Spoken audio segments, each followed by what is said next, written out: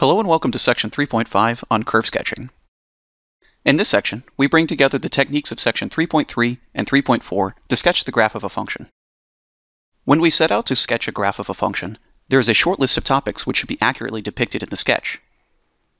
The domain of the function, intervals on which f is increasing or decreasing, concave up or concave down, local maximum and minimum points, inflection points, and any horizontal and vertical asymptotes.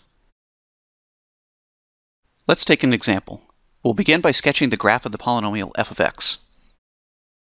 Remember that a polynomial is defined on all real numbers, and to find intervals on which the function is increasing or decreasing, we begin by taking the first derivative. We factor a 3, and we factor the binomial. From the simplified first derivative, we are quickly able to identify critical numbers, those points for which the derivative is 0 or does not exist. A polynomial is differentiable at all points, so x equals 5 and x equals -1 are the only critical numbers of f. We divide the number line into intervals using the critical numbers, and we use the test points 6, 0, and -2 to determine if the derivative is positive or negative on these intervals.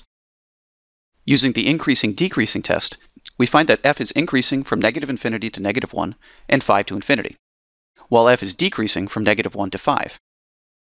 And using the first derivative test, as f prime goes from positive to negative at -1, -1 f of -1 is a local maximum point. And as f prime goes from negative to positive at 5, 5 f of 5 is a local minimum point for f. We use the unsimplified form of f prime to find the second derivative, which we simplify by factoring out 6. We divide the number line into intervals using the 0 of the second derivative, x equals 2. And we use the test points 3 and 0 to determine if the second derivative is positive or negative on these intervals.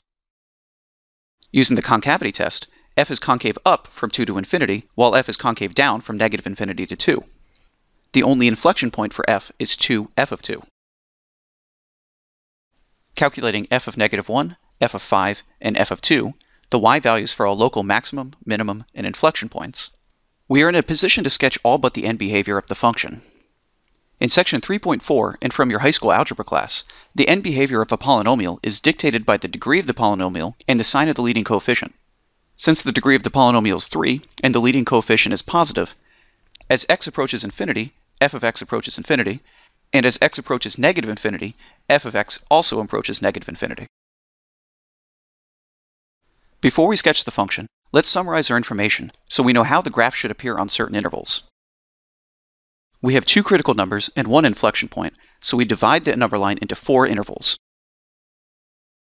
On the first and the last interval, f is increasing, and on the middle 2 intervals, f is decreasing. While on the first 2 intervals, the function is concave down, and on the last 2 intervals, the function is concave up. Before we sketch the function, we now know roughly how each interval should appear. We complete our sketch by graphing the local extreme points and the inflection point.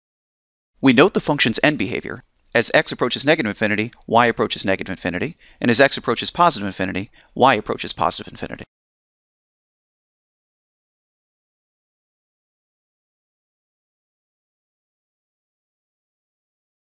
And we now have our sketch. We've depicted all of the topics we're interested in. We know where the function is increasing and decreasing, concave up, concave down. We know where the local extreme points are, and we know where the inflection points are, and the end behavior.